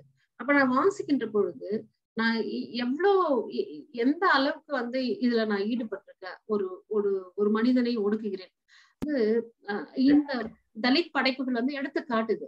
அப்ப அது என்னோட தொடர்புடையது. ஏன்னா நான் அதுல ஒடுக்குகிற ஒரு ஆளா இருக்கிறதுனால என்னோட கனெக்டிவிட்டியா இருக்கு. அப்ப நான் அதை வாசிக்கிறேன். எனக்கு ஒரு குற்ற உணர்வு வருதுல. இப்ப ஜெய்பீம் படம் வந்தது. எத்தனை பேர் வந்து அதை இது பண்ணிருப்பாங்க. சமீபத்துல ரைட்டர் படம் வந்திருக்கு. அப்ப இந்த மாதிரியான படைப்புகள் வந்து ஒரு ஒரு ஒரு ஒன்றை வந்து ஒரு வன்முறையை மத்தவங்களை செய்யும்போது அது எந்த அளவுக்கு வந்து அது பாதிப்பை ஏற்படுத்துது. அது நான் என்ன வந்து மதிப்பீடு செய்வதற்கான ஒரு வாயிலாவும் பயன்படுத்தல. அப்ப இதை எனக்கு சுட்டி காட்டுறது. வெறுமே இலக்கியம் இந்த புத்தகத்தை படிச்சுட்டு போற எனக்கு சந்தோஷமா இருக்கு, முடிஞ்சு போச்சு, வச்சுட்டு போறதுல ஒரு பயனுமே இல்லை. என்னை நான் சுட்டிகரிக்கக்கூடிய, என்னை நான் மறுமதிப்பீடு செய்ய வேண்டிய ஒன்றாக எந்த இலக்கியம் இருக்கோ, எந்த படைப்பு இருக்கோ, அது ரொம்ப முக்கியமானது. அப்படிதான் வந்து தலித் எந்த அடிப்படையில கேட்டேன்னு சொன்னா, தலித் இலக்கியமோ அல்லது தலித் எழுத்தாளருடைய படைப்புகளோ போதிய அளவுக்கு கவனிக்கப்படலை அப்படிங்கிற ஒரு குமுறலும் இதுவும் ஒரு காலம் வரைக்கும் இருந்தது. அந்த நிலைமை மாறி இருக்கு. இன்னைக்கு வந்து கவனிக்கப்படுது, ஓரளவுக்கு ஒரு அங்கீகரிக்கவும் படுது அப்படிங்கிற இடத்துக்கு வந்திருக்கோம் அப்படிங்கிறத அது பத்தி உங்க கருத்து என்னங்கிற அந்த இதுலதான். அதுதான் தோழர். அந்த மாதிரி வந்து கவனிக்கப்படுற இடத்துக்கு வந்திருக்கிறது தான் ஏன் அப்படின்றதுக்கான காரணத்தை நான் சொன்னேன் இல்லையா. அப்ப கவனிக்கப்படுவது ஏன் அப்படி திடீர்னு ஒரு கவனம் பெற்றது அப்படின் போது இதுதான் நான் காரணமா சொல்றேன். அப்போ இப்ப அழகிய பெரியவன் வந்து தொடர்ந்து வந்து நாவல் எழுதியிருக்காரு. வள்ளிசை அப்படின்ற ஒரு நாவல் எழுதியிருக்காரு. தீட்டு, யாழ்நாதி எழுதிட்டு இருக்காங்க, பாமா எழுதிட்டு இருக்காங்க, அரங்கமல்லிகை, இப்படி வந்து நிறைய வந்து தலித் எழுத்துக்கள் வந்து தொடர்ந்து கவனிக்கப்பட்டு கொண்டிருக்கின்றன அப்படின்றது இப்போ அது கொடுத்துதானே ஆகணும் தொடர். ஏன்னா ஒரு சமூகத்துல ஒரு சாரார வந்து இந்த மாதிரி பண்ணிட்டு நானும் உங்க கூட சேர்ந்து அதை கொண்டாடுறேன். நிலைமைக்கு வந்திருக்கோங்கிறத அதை பத்தி உங்க பதிவு ரொம்ப சந்தோஷமா தான் ரொம்ப சந்தோஷமா தான் இருக்கு. அடுத்த கேள்வி, பெண்ணுடல் விடுதலை பெறாமல் பெண் விடுதலை சாத்தியம் இல்லை, பெண் விடுதலை அடையாமல் தலித் விடுதலை சாத்தியம் இல்லை. இந்த இதை வந்து உங்களுடைய டோட்டல் கவிதைகளுடைய ஒரு அடிப்பொருளா வச்சுக்கலாம்னு வச்சுங்க. அப்படி வச்சுக்கிட்டா இந்த நோக்கிலான உங்கள் பயணத்தை வந்து உங்களுக்கு பிறகு தொடர்ந்து அதே இன்டென்சிட்டியோட எடுத்துட்டு போற படைப்பாளிகள் யாரு இருக்கா? அப்படி யாரும் நீங்க என்ன கண்டிருக்கீங்களா? அப்படி யாரும் சொல்ல முடியுமா உங்களால? ஆமா, நீங்க என்னுடைய ஒட்டுமொத்தமான படைப்புகள், என்னுடைய செயல்பாடுகளை அறிஞ்சவங்க தான் இப்ப நீங்க இந்த 2 வரிகள் சொன்னீங்க இல்லையா. தலித் பெண் விடுதலை இல்லாம வந்து உடல் விடுதலை இல்லாம பெண் விடுதலை சாத்தியம் இல்லை, அதே மாதிரி பெண் விடுதலை அடையாம வந்து தலித் விடுதலை சாத்தியம் இல்லைன்ற அந்த அந்த ஒரு 2 வரியை வந்து என்னுடைய படைப்புகளை படிக்கிறதன் மூலமாகவும் என்னுடைய செயல்பாடுகளை வெகு அருகில இருந்து பார்த்தால் ஒழிய நீங்க இந்த இடத்த வந்து கண்டடைய முடியாது. நீங்க அத ரொம்ப தெளிவா சொல்லியிருக்கீங்க. அதற்காக என்னுடைய நன்றி நான் தெரிவிச்சுக்கிறேன். என்னன்னா அதுதான் நான் திரும்ப சொல்றேன். நம்ம வந்து தலித் விடுதலை பேசுகிறதுனாலயே வந்து பெண்களுக்கு விடுதலை கொடுத்துட்டோம் அப்படின்றதெல்லாம் பொருள் எல்லாம் கிடையாது. அதுதான் எனக்கு ரொம்ப வருத்தமா இருக்கு. இப்ப ஒரு தலித் விடுதலையை நம்ம பேசுறோம் அப்படின்னு சொன்னீங்கன்னா, அதுக்கு முதல் படி வந்து தன்னுடைய குடும்பத்துல இருக்கக்கூடிய பெண்களுக்கான விடுதலைன்றது ரொம்ப முக்கியம் இல்லை. பெண்ணை அடிமையா வச்சுட்டு நம்ம வந்து சமூகத்துல தனக்கான விடுதலையை வந்து கோரவே முடியாது இல்லை. அப்ப நீங்க தலித் விடுதலையை பேசுகிறவர்கள் கூட அரசியல் மயப்படுத்த வேண்டிய ஒரு சூழ்நிலை இருக்கு. அதே மாதிரி தலித் பெண் விடுதலை இல்ல பெண் விடுதலை பேசுகின்ற பெண்களுக்கும் கூட நம்ம வந்து அரசியல் மயப்படுத்த வேண்டிய ஒரு தேவை இருக்குல்ல. ரொம்ப ப்ராசஸ், சமூகத்துல ரொம்ப ப்ராசஸ், ரொம்ப எளிதெல்லாம் நடக்காது. அதை நான் உரத்த பொருள் கொடுத்துட்டுதான் இருக்கிறேன் அவ்வப்போது. இப்ப நீங்க கேட்ட கேள்விக்கு வந்து உங்களுக்கு யார் இப்படியான அரசியலை முன்னெடுக்க போகிறார்கள், எந்த எழுத்தாளர்கள் நீங்க வந்து கை காட்டுகிறீர்கள் அல்லது அடையாளம் காண்பீர்கள் அப்படின்னு கேட்டா எனக்கு அது கொஞ்சம் அதுக்கு கொஞ்சம் எனக்கு வந்து பதில் சொல்ல தயக்கமா தான் இருக்கு தோழர். ஏன்னா உங்க பார்வைக்கு இல்ல அதுதான் சொல்ல வரேன். ரொம்ப வெட்ட வெளியா தெரியுதா இல்ல ஏதோ நடமாட்டம் தெரியுதா? நம்பிக்கைக்குரிய நடமாட்டம் தெரியுதா? அதுதான் தோழர். என்னன்னா ரொம்ப குறைவான பேர் தான். எனக்கு அதுல வருத்தம் இருக்குதான். நீங்க வந்து தமிழ்நாட்டுல 8 கோடி பேர் வந்து இருக்கும் அப்படின்னா தலித்துகளுடைய எண்ணிக்கை அல்லது பெண்களுடைய எண்ணிக்கை வந்து அதுல குறிப்பிடத்தக்க அளவு இருக்குல்ல. அதுல வெகு சிலர் தான், ஒரு 10 பெண் கவிஞர்கள் தான், பெண்கள் தான் எழுதிட்டே இருக்கிறோம். நீங்க பாத்தீங்கன்னா அந்த எண்ணிக்கை வந்து கூடவே இல்ல அப்படின்றதுதான் வருத்தத்துக்குரிய ஒரு செய்தியாக இருக்கிறது. இப்ப உமாதேவி எழுதிட்டு இருந்தாங்க, அவங்க திரைப்பட பாடல்கள் வழியாக தனக்கான பெண் விடுதலையே, பெண் உரிமை பேசக்கூடியவங்களா இருக்காங்க. அவங்க தோழர் சிவகாமி ஐஏஎஸ் அவர்கள் இருக்கிறார்கள், பாமா, அரங்கமல்லிகா, அப்படி ரொம்ப அதுக்கு மேல வந்து அந்த லிஸ்ட வந்து போடவே முடியல பாருங்க, எப்படி யோசித்தாலும். ஆண்களும், ஆண் எழுத்தாளர்களும் அப்படிதான் ஒரு இருக்காங்க. ஆனா பெண்கள், அதுல ஆண்கள்ல நிறைய பேர் வராங்க, எழுத வந்திருக்காங்க, தலித் ஆண்கள்ல தொடர்ந்து வந்திருக்காங்க. ஆனா பெண்கள் அப்படின்னு குறிப்பிடும் பொழுது அந்த பட்டியல் வந்து ரொம்ப குறைவாவே இருக்கு அப்படின்னு தான் எனக்கு தோணுது. உங்களை நம்பிக்கைக்குரிய எழுத்தாளர்கள் உருவாவார்கள் என்று நம்புவோம். கண்டிப்பா தோழர், உருவாகணும். அது காலத்தினுடைய தேவைதான். அது எப்ப நடக்கும்னு எனக்கும் தெரியல தோழர். ஏன்னா நம்ம வந்து உருவாக்க முடியாது இல்லையா? எழுத்து அப்படின்றது ஒரு உள்ள இருந்து வரக்கூடிய ஒரு ஒன்றாக, ஒரு செயல்பாடாதான் இருக்க முடியுமே தவிர, இந்த நீ கவிதை எழுது, நீ நாவல் எழுது அப்படின்னு நம்ம அப்படியெல்லாம் உருவாக்கிட முடியாது. அது அவர்களாகவே வந்து உருவாக்கி கொள்ள வேண்டும் இல்லையா? கண்டிப்பா அந்த அந்த நம்பிக்கையிலதான் நாங்க இருந்துட்டு இருக்கோம். யாராவது எழுத வருவாங்க அப்படின்னு சொல்லிட்டுதான். ஒரு ஒரு தொலைதூர நட்சத்திரம் தான் அது. தொலைதூர நட்சத்திரத்தை போல நம்பிக்கையோட இருக்கிறோம், பார்ப்போம். நடக்கட்டும். உங்களுடைய அடுத்த கவிதை தொகுப்பு, அதாவது 7வது கவிதை தொகுப்பு, அது இன்னும் பெயர் வைக்கலைன்னு வேற சொல்லியிருந்தீங்க. அந்த தொகுதியில அப்புறம் நீங்க ஒரு தலித் வாழ்வியல் சார்ந்த ஒரு நாவல் எழுதிட்டு இருக்கிறதா ஏற்கனவே சொல்லியிருக்கிறீங்க. அந்த படைப்புகளுடைய மையமான பேசுபொருள் என்ன?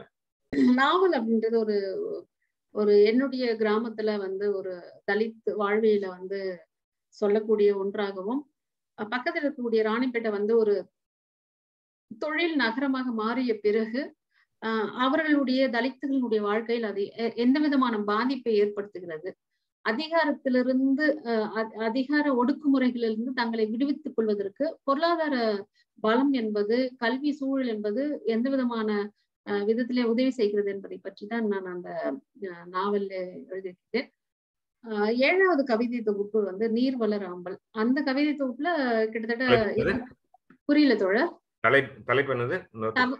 தலைப்பு வந்து நீர் வளர் ஆம்பல். அது அது புறநானூற்றிலிருந்து எடுத்துகொள்ளப்பட்ட ஒரு சொற்றொடர் தான் அது. அந்த கவிதைகள் 2016ல இப்படிக்கு ஏவாள் வந்தது. அதற்கு பிறகு வந்து 5 வருடங்களாக எழுதிய கவிதைகளை வந்து நீர் வளர் ஆம்பல் அப்படின்ற தொகுப்புல தொகுத்திருக்கிறோம். அதே மாதிரி முதல் 6 தொகுப்புகளை வந்து சுகீதராணி கவிதைகள் அப்படின்ற தலைப்பிலே தொகுத்திருக்கிறோம். அது ஒரு 2 புத்தகங்களும் வந்து புத்தக கண்காட்சியை ஒட்டி வெளிவருகின்றன.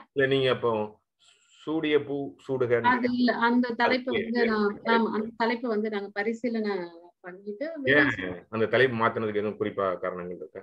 குறிப்பா காரணம்னா அது 2 சுகீராணியுடைய ஒட்டுமொத்த தொகுப்பு போது கீழே சுகீராணி கவிதைகள் போட வேண்டி வரும். அப்படி வேண்டாம் அப்படின்றதுக்காக பெருசா எல்லாம் காரணம் எதுவுமே இல்லை. நான் அப்படி அதுல 2 அந்த தலைப்பு எனக்கு ரொம்ப பிடிச்சிருந்தது. சூடிய தலைப்பு அருமையான தலைப்பாச்சு, அதான் கேட்டேன். அதை போட்டுட்டு அது ஒரு பொலிட்டிக்கலா வச்ச சூடிய பூன்றது பெருசா பெண் உடலுக்கு தான் வந்து நம்ம ஒப்பிட்டு பேசுவோம் இல்லையா? வந்து ஒரு பாலியல் வல்லுறவுக்கு ஆளாக்கப்பட்ட பெண்ணுக்கு அவ்வளவுதான் வாழ்க்கை முடிச்சு போச்சு, அவளை யாரு வந்து பாலியல் வல்லுறவு செஞ்சாங்களோ அவனைதான் கல்யாணம் பண்ணணும் அப்படின்னு வழக்கமான சினிமாக்களும் திரைப்படங்களும் நமக்கு சொல்லி கொடுக்குற விஷயம் அதுவாதான் இருக்கு. அப்ப அப்படியான வந்து பெண் உடல் அப்படின்றது வந்து ஒண்ணுமே இல்லை அப்படின்றதுக்காகவும், அது வந்து வாழ்க்கையில் நடக்கின்ற ஒரு ஒரு ஒரு ஒரு கனவா அது கடந்து போகணும், அந்த மாதிரியான ஒரு நிகழ்ச்சி ஏற்பட்ட அப்படின்றதுக்காகவும் அதை சூடிய பூ சூடுகின்ற பொருளையும் வச்ச. அப்புறம் ஏற்கனவே இது படித்த கவிதைகள் தான், இதை நீங்க திரும்பவும் படிக்கலான்ற பொருளை தான் வச்சேன். அதுக்கப்புறம் வேண்டாம் சுகீராணி கவிதைகள் அப்படின்னு வச்சுக்கலாம், அது ஒரு 20 நூற்றாண்டு காலம் சுகிர்தராணியே ஒரு பிராண்டா இருக்கும்போது 20 வருட காலம் அப்படின்னு சொல்லிட்டு அதை வச்சுக்காது. வேற விசேஷமான காரணங்கள். Okay okay. அந்த 7வது தொகுப்புல என்ன மாதிரி கவிதைகள் இருக்கும்? அதுல எல்லாமே பெண் விடுதலை, தலித் விடுதலை சார்ந்த கவிதைகள், இயற்கை எல்லாமே இருக்கு தோழர். இதுவரைக்கும் நீங்க அந்த ட்ராக்ல இருந்து புதுசா எதுவும் பேசிருக்கீங்களா? புதுசா என்னன்னா, இப்ப அரசுக்கு எதிரானு சொல்ல முடியாது. அரசுக்கு செயல்பாடுகளை கேள்வி கேட்கின்ற கவிதைகள் நீங்க பாத்தீங்கன்னா, அதான் அரசாங்கத்தினுடைய செயல்பாடுகளை வெளிப்படையா விமர்சனம் செய்யறது, வெளிப்படையா கேள்வி கேட்கக்கூடிய கவிதைகள் தான். அந்த இடத்த நான் பெண் விடுதலை, ரொம்ப காத்திரமா அரசை விமர்சனம் பண்ற கவிதைகள் தலித் கவிஞர்ல, குறிப்பா பெண் கவிஞர்கள்ல இந்த சமூக பிரச்சனையை இந்த அளவுக்கு தீவிரமா, குறிப்பா ஒரு ஆன்டி எஸ்டாப்ளிஷ்மெண்ட்டாக கிரிட்டிசைஸ் பண்ற மாதிரியான இது இருக்குல்ல, அது இந்த அளவுக்கு உங்க அளவுக்கு தீவிரமா வேற யாரும் எழுதுன மாதிரி தெரியல எனக்கு. மேபி நான் படிச்சது குறைவுதான். அதுவும் அரசு பள்ளியில ஒர்க் பண்ணிக்கிட்டு உங்களுடைய வாழ்வியலையும் தக்க வச்சுக்கிட்டு அது பெரிய சேலஞ்சு தான். அது புரியுது எனக்கு. சேலஞ்ச் தான் நம்ம அதுக்காக என்ன சொல்றது, அப்படி என்னால போலியா அப்படியெல்லாம் எழுத முடியாது இல்ல. எழுத்து எனக்கு ஒரு ஆயுதமா வச்சுக்கிட்டேன். என்ன சொல்றது, என்னுடைய வாழ்க்கையாவும் நான் எழுத்த வச்சுக்கிறதுனால அது அப்படிதான் எழுத முடியுது. இப்படியான ஒரு ஆள் தேவையா இருக்குல்ல சமூகத்தில். கண்டும் பயப்படாம எதிர்த்து கேள்வி கேட்கிற, அது அரசாங்கமே இருந்தாலும் சரி, எதிர்த்து கேள்வி கேட்கிற ஒரு துணிவு நமக்கு வேணும்ல. அது எல்லாருக்குமே வாய்க்காதுன்னு நினைக்கிறேன் தோழர். கிடைக்காது, உங்களுக்கு கிடைச்சிருக்குது, நீங்க சரியாகவும் பயன்படுத்துறீங்க. மகிழ்ச்சி, வாழ்த்துக்கள். அது 7வது தொகுப்புல இருந்து எங்களுக்காக வெளிவராத உங்கள் ஒரு கவிதையை வாசிக்க முடியுமா? கண்டிப்பா தோழர், வாசிக்கிறேன். மந்திரச்சாவி அப்படின்ற ஒரு கவிதை தோழர். 7வது தொகுப்பு நீர்வளர் ஆம்பல்ல விரைவில் வெளிவர இருக்கிறது. அந்த தொகுப்பிலிருந்து மந்திரச்சாவி அப்படின்ற ஒரு கவிதையை வாசிக்கிறேன். இப்பதான் சமீபத்துல ஒரு 10 நாட்களுக்கு முன்னாடி, 15 நாட்களுக்கு முன்னாடி எழுதின ஒரு கவிதை. ரொம்ப பிடித்தமான ஒரு கவிதை. நான் எழுதுற எல்லா கவிதையும் பிடித்தது அப்படித்தானே எழுதுறோம். ரொம்ப பிடித்தமான ஒரு கவிதை. மந்திரச்சாவி. மகனே, மந்திரச்சாவி ஒன்றை கையளிக்கிறேன். பிரபஞ்சத்தை, கடலை, ஓடையை, மரத்தின் அடித்தண்டை, உன்னை, யாதொன்றையும் நீ திறக்கலாம். திறந்தது முதல் உன்னுடல் பெண்ணுடலாகிவிடும். ரோமங்கள் முற்றிலும் உதிர்ந்துவிடும். உன் உழைப்புக்கு பாதி விலை கிடைக்கும். பெண் குழந்தைகளை வாகாய் வளர்த்திடு. ஆண் குழந்தைகள் உள்ளாடை அணியாமல் சுற்றும். கொள்ளை அழகு என கூறி கண்ணீர் கழி. புணர்தலுக்கு தயாராய் உன் வாயையும் வைத்துக்கொள். மேலாடையை சரி செய்தபடியே நட. அவ்வப்போது வன்புணர்வு செய்யப்படுவாய். கொலையும் செய்யப்படலாம். உன் பேர் எங்கேயும் எழுதப்படாது. ஒருவாய் நீராவது அருந்தினாயா? இந்திரனின் கண்களைப் போல உன் மீதும் கண்கள் முளைத்திருக்கும். மூச்சு விட முடிகிறதா மகனே? முன்புறம் தொங்குகின்ற முளைகளை தூக்கி தோல் மீது போட்டுக்கொள்ளும் பருவத்தில் இன்னொரு சாவி தருகிறேன். திரும்பும் போது முளைக்கவே முளைக்காது உன்னுடைய மீசை. நன்றி. நன்றி. ரொம்ப ஷார்ப்பா இருக்கு. மிக அருமை தோழர். மகிழ்ச்சி. விளக்கு விருது அடுத்த வாரம் நீங்க பெறுறீங்க. அதுக்கு குதிர் நேயர்கள் சார்பாக வாழ்த்துக்கள். பங்கேற்புக்கு நன்றி சுகிர்தராணி. மீண்டும் முன்னொரு உரையாடலில் சந்திக்கலாம். குதிர் நேயர்களுக்கும் உங்களுக்கும் இந்த உரையாடலை சாத்தியப்படுத்தியமைக்காக மீண்டும் உங்களுக்கு நன்றியை நான் தெரிவித்துக் கொள்கிறேன். மிக்க நன்றி தோழர். வணக்கம். நன்றி.